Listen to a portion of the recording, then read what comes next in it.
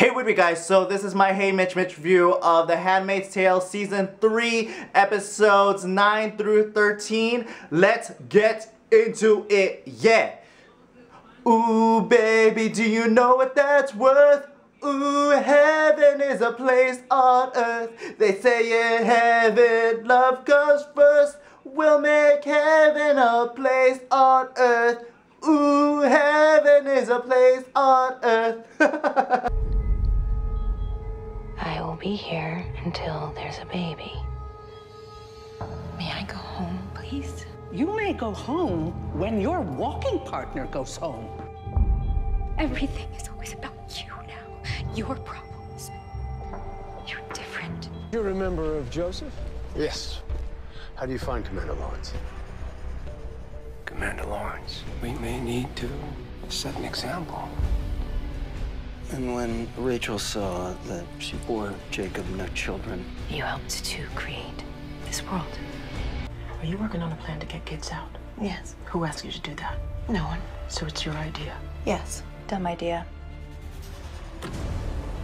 Time to go. May the Lord bless our endeavor. Amen. She was nice to me when she said goodbye. She's only nice when she's up to something. Please try to understand. How could you? But you're gonna rot in this jail knowing that your wife betrayed you. The June Osborne you knew doesn't exist anymore. Gilead's changed her. District OP set up a search. I'm pulling the plug. You are not in charge. I am.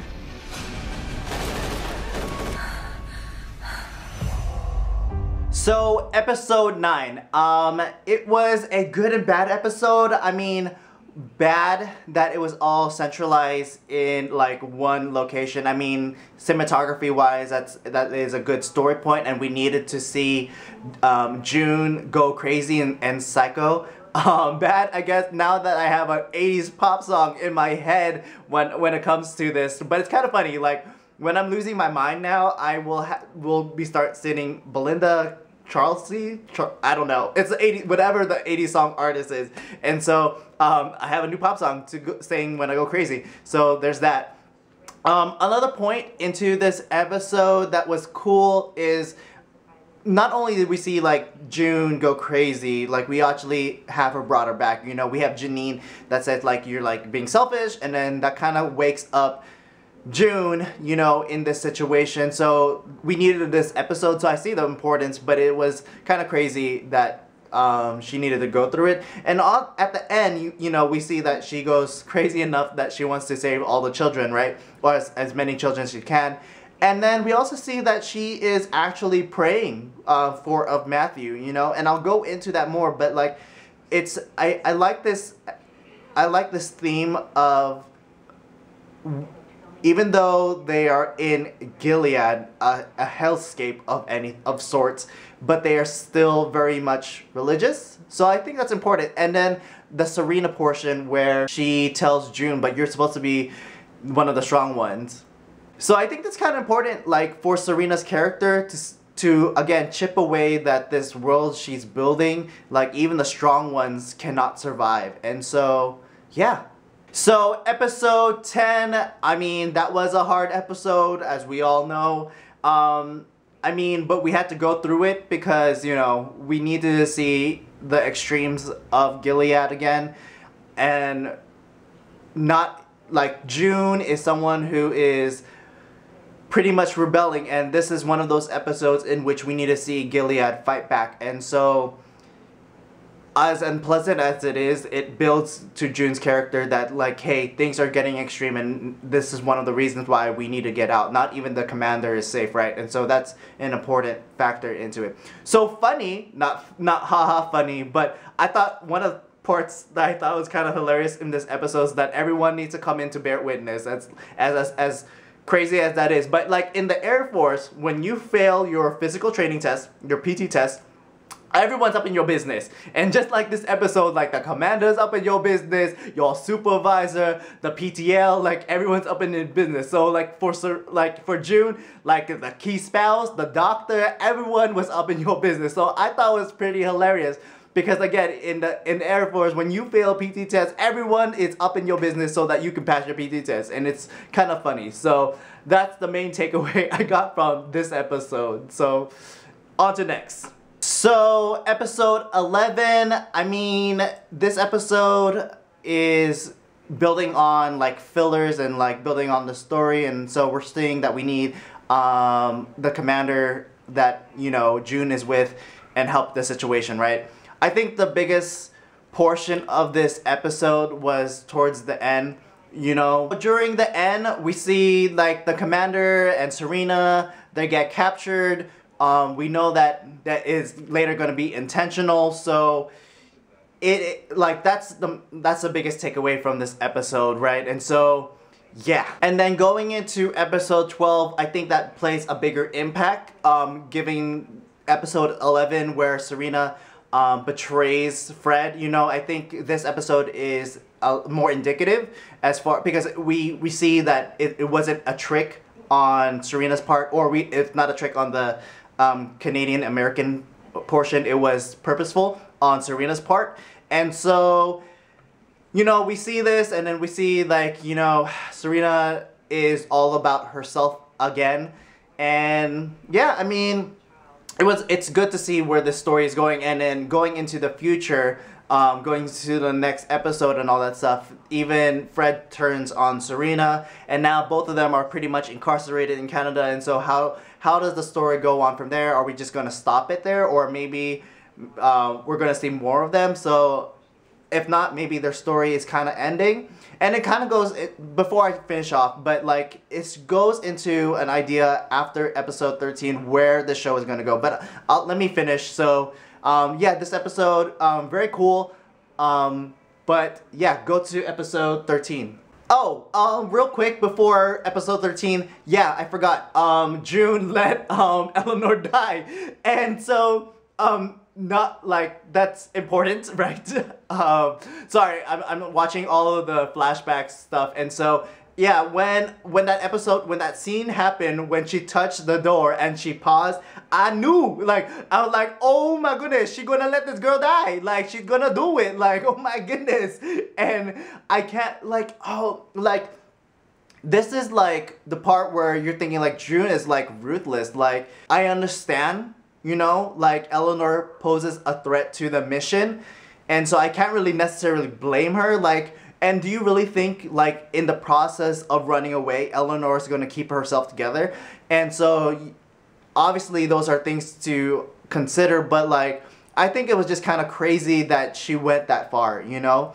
But was it necessary? I don't know. But that part was like definitely like, oh my goodness, like she gonna let her die. So yeah, okay, now into episode 13. And then now going into the finale, episode 13, I think awesome, good season finale to wrap things up. But of course, this is where Fred betrays Serena, or at least gets back at her, because look, he's in here because of her. So that was cool. And then obviously at the end, where it's like this is D-Day, this is Mayday, and then this is where they all exit out. And so fully, highly, the anxiety's right up there. So really great as far as the episode goes.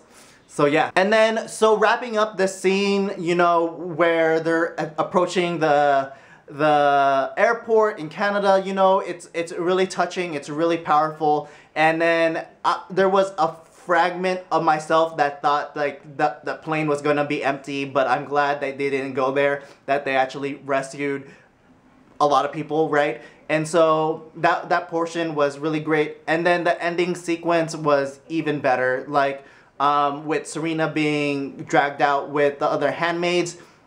Again, if you saw my other reviews, and you can tell with my name, hey Mitch, I'm a big fan of the Hunger Games. And that scene where she's being dragged up with the other handmaids is just reminiscent of Catching Fire, Hunger Games Catching Fire, when Katniss is being lifted up. And I think those two images gives an emphasis of like success through sacrifice. And so I think that's really great. And so overall, again, this whole end sequence was really great. It's very powerful to finally see a great stride for the rebellion, I guess, and to see a lot of the children being saved, even some of the Marthas that are being saved. So it's really great to see that all happen and transpired. Going into overall, I mean, this season I thought was really great, you know, and there was great parts at showing the capital, and there was other portions of seeing Serena's character developing, them going to Canada, and June's character developing and going, leading essentially the rebellion, or at least the sabotage. Because actually, let me go backtrack, because all the marketing of this season was for the blessed be the rebellion, blessed be the fight, and I think a better message could have been blessed be the sabotage, or blessed be the saboteur, blessed be the subversiveness that is within this season, because there's not really much fighting than it is the sabotage, the subterfuge within the season, right? And so, but overall, again, I enjoyed this season, seeing where it's going moving forward after this season. I don't know. There's people who's been speculating theories as far as if June is alive, maybe this is the end of her season, and people are thinking that her contract is done.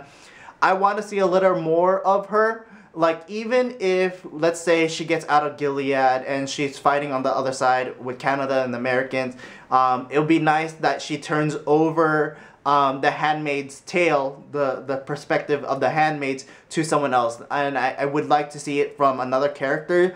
Like, it's great that we have Janine and all these other handmaids, but if we can emphasize a new character, that'll be kind of great to kind of like not necessarily go have this show into another direction, but revitalize it, bring new characters. Because even I thought the commander that plays in Law and Order, I forgot his name, but since he died in the hotel, like, he's out of the picture, and so I think there needs to be more people in, like, they need to introduce new characters in this, because I really want this show to go on for at least 3 more seasons, because I think it is very relevant, and I'll probably do another video why it is relevant in 2019. I've been saying that, and so I'll probably do an actual video for it.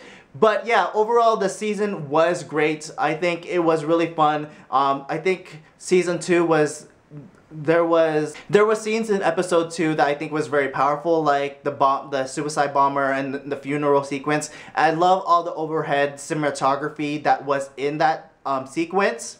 I think a lot of the great imagery was when they showed the Capitol. I think there was a lot of visualization and cinematography that was really great. And so overall, I am really happy where this season went, and I'm looking forward to what the future holds for The Handmaid's Tale.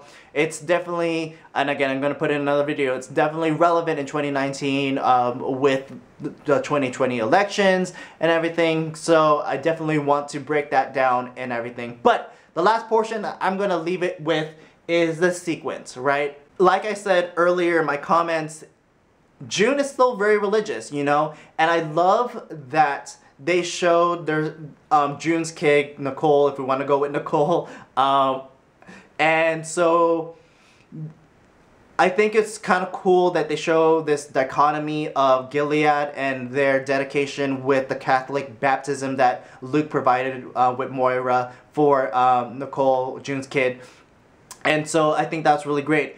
And then a lot of times June does know scripture, right? And then in here, and for her to be kind of like a Moses character and quote an interpretation of Exodus 3:7. And the Lord said, I have seen my people in bondage, and I have heard their cry.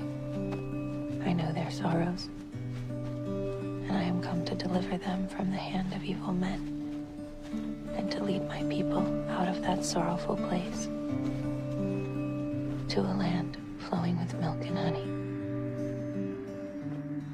I think that's really, again, powerful, because even like I said, even in the amidst the hellscape that is Gilead, she still has faith in God. You know, even though this crazy theocracy country that is Gilead messes up the interpretations of the Bible, she is willing to still have life in prayer, right? And I think that's kind of powerful, because I want to go into that, because people want to say like, oh, like America's becoming Gilead, America's becoming the Handmaid's Tale, we're going to be a theocracy. But at the same time, we have characters like June who actually quote scripture. Like, you can have, there's extremists, right, that change it up into this world of totalitarian and fascism, but at the same time, fascism more generally puts government as God, right? And so for June to be actually devout in faith